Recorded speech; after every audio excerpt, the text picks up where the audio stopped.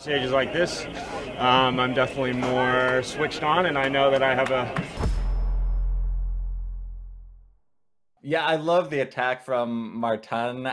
Just perfectly timed. He didn't quite have the legs to pull it off, and I was never gonna succeed with Roglic, Pogačar, so many riders vying for the sprint finish there. Of course, Julian Alaphilippe to name one, but if you're ever going to take a chance, he was never going to win that sprint. So really a powerful effort, and hopefully we'll see him continue mixing things up as the Tour de France proceeds. But the thing that stuck out to me was just the cool, calm, collected, composed Jumbo-Visma, and in particular Primoz Roglic.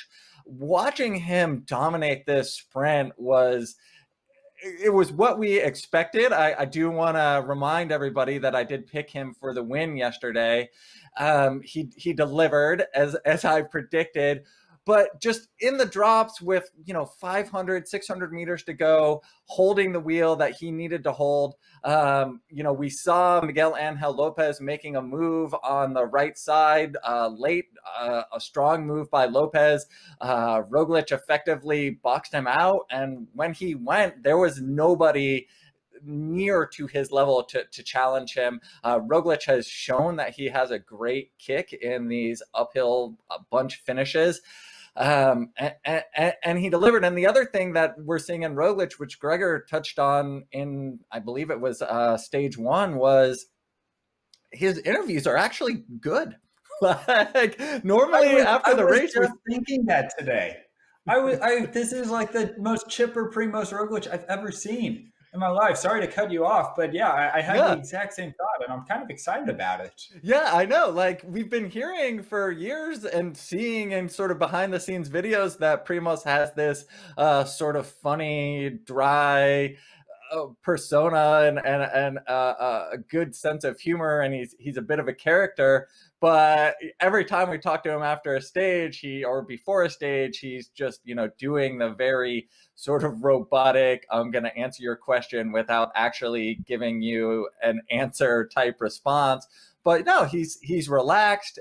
He seems to be having fun and enjoying the moment. I don't know if that's the effect of like media training during the coronavirus break, or if it is he's already got a Grand Tour victory under his belt.